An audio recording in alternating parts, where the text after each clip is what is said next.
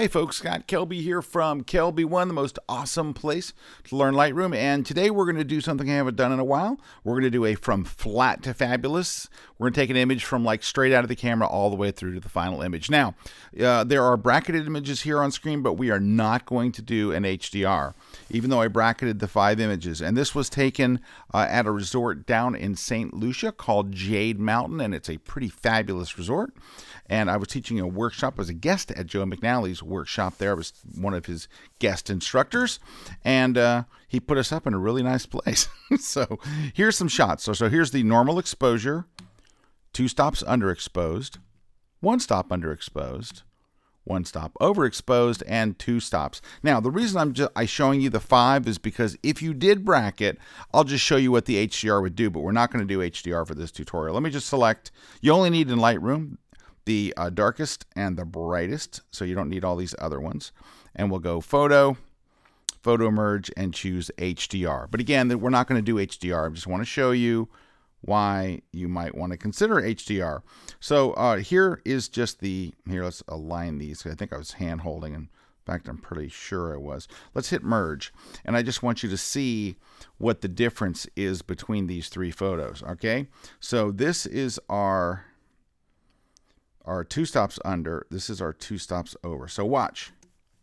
This is our 2 stops under, this is our 2 stops over.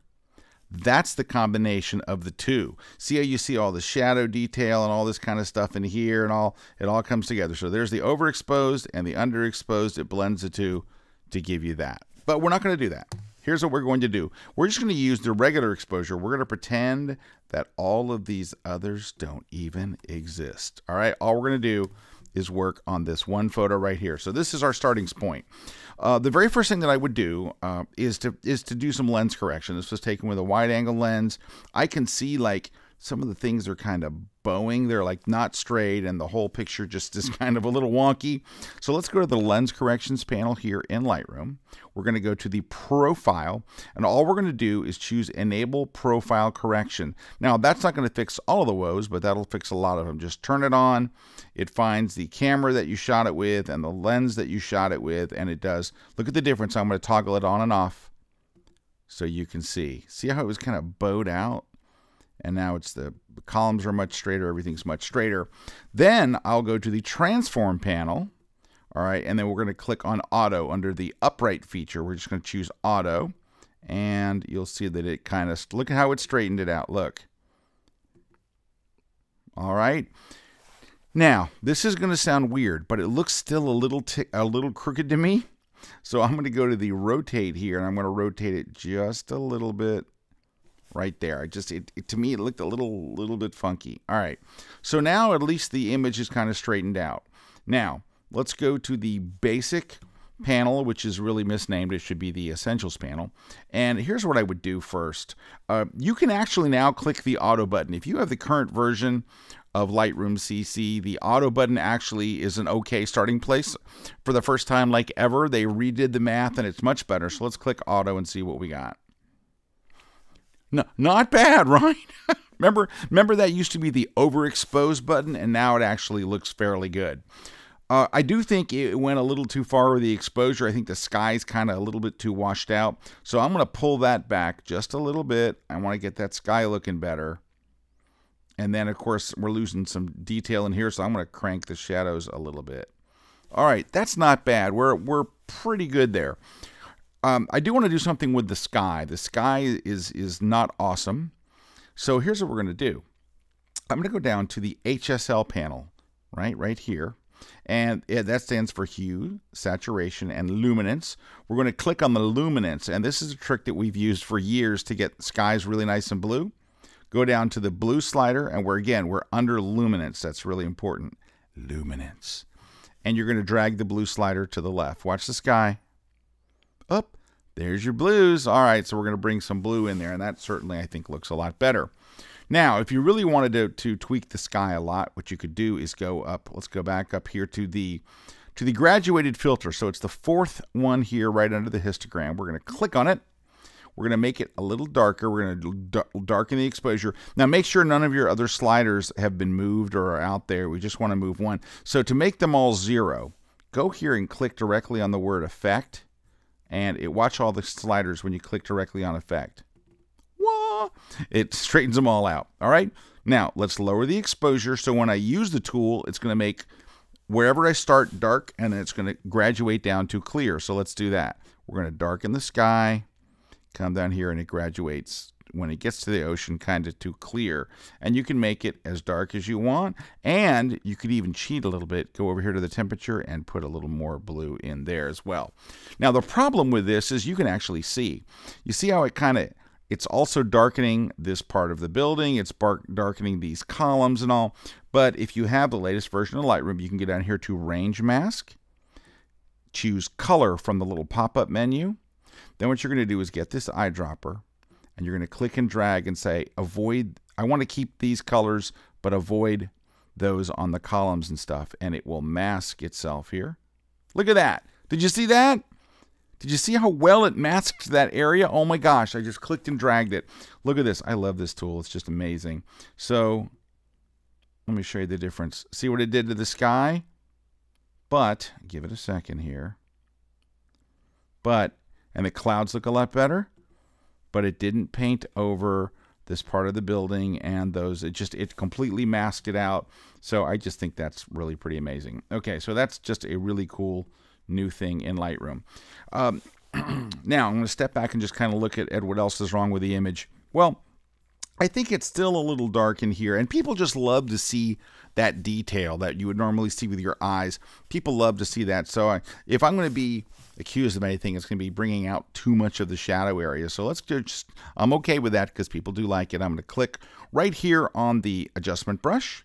This time I'm going to move it to where it's brighter, and I'm going to leave auto mask off for just a minute, and we're going to paint over these areas to brighten this part up here, brighten right in there, and it's going to spill over the edges a little bit. I'm okay with that. And I'm going to brighten all of this down here and down there. It's kind of dark down there. Let's get that walkway there. Let's get all of this down here, maybe that. And there we can see a whole lot better of those areas. Now when I get near the edges and stuff, this is where I'll turn auto mask on, so that way I can kind of paint over here without being worried about painting onto the ocean. As long as that little plus sign in the middle doesn't stray over onto the ocean, it won't paint over that. Let's make our brush a little smaller using the left bracket key on my keyboard. The left bracket key makes your brush smaller. The right bracket key makes it larger. And I'm just going to kind of bring out some more detail areas over here. Just brighten them up so we can see them. And right over there. There we go. Actually, we could go ahead. I have the auto mask on, but we could go ahead. See how much slower it goes when you have auto mask on? That's why I turn it off a lot, because it slows down your brush. All right, that all looks pretty good. Actually, the whole thing looks pretty good. Let's just go back here to the basic panel and maybe crank the contrast up a little bit. That'll make the colors more vibrant and make everything a little more contrasty. And I think we're pretty close. Let's go down here to detail and add a bunch of sharpening. Let's increase the sharpening amount by quite a bit. I'm going to jump up to like 80, which is a lot of sharpening. I said 80 and then went to 72 like that. How about 76? And let me think if there's anything else that we might want to do. I'm not crazy about what's going on over here, but you'd have to crop it out. And I can see a little bit of chromatic aberration. So let's go get rid of that. Let's go to the lens corrections panel. Let's turn on remove chromatic aberration. And then let's go to manual over here. And let's increase the amount of removing green aberrations and purple aberrations. And that'll help us a little bit. Some of our aberrations problem, but I think we're pretty good. The one thing I might do, I might have to jump over to Photoshop and get rid of this pole. And I know that it's really there, but isn't it kind of distracting, this pole there? And I doubt the tool here will do a good job. Let's just make it really small. And the reason why I doubt it will do a good job, because it's not a very good tool. Let me set it back to 50 for the feather. And I'm going to make it a little bit bigger than the pole. It is possible it'll work, but I don't hold a lot of hope. Yeah, see how it kind of smeared the tent and stuff? Let me see if I can do a little better. Yeah, it's not awesome. What if I put it over here on the tent? moved it up a little bit and see if I can. Yeah, this is an easy thing to fix in Photoshop and a stinky thing in Lightroom, and it's why we have Photoshop. Well, look at that. There's the before apparently, and here's the after. There's the before and the after. So I think it's quite a bit better. Now, if you feel the image is too colorful, and I think it is on the verge of too colorful, let's go to the basic panel, and as part of clicking that auto, it increased the vibrance 18. I'm going to take the vibrance down to 0 and just take a little of the edge off that color. I don't want it to look all HDR-y. I'm going to move the vibrance down to 0 and the saturation down to 0. And yeah, that looks better. Let's do a little side by side. So there you see the difference. You can really kind of make that image sing without doing an HDR or any of that kind of stuff. All right. Hey, if you like this kind of stuff, go over to Kelby1.com. You can now join for $9.99 a month, or go for our Pro plan and get a whole bunch more. But you can get in really, really inexpensively and start learning tons of Lightroom stuff from some of the best Lightroom instructors in the world. And I would love to see you over there and as part of our community. So don't just subscribe to something, be a part of something, be a member, be a part of something big, and have members all over the world that want to help you and help you grow in your Lightroom journey. And so go check it out at Kelby1.com. Thank you guys so much for watching, and we'll catch you next time.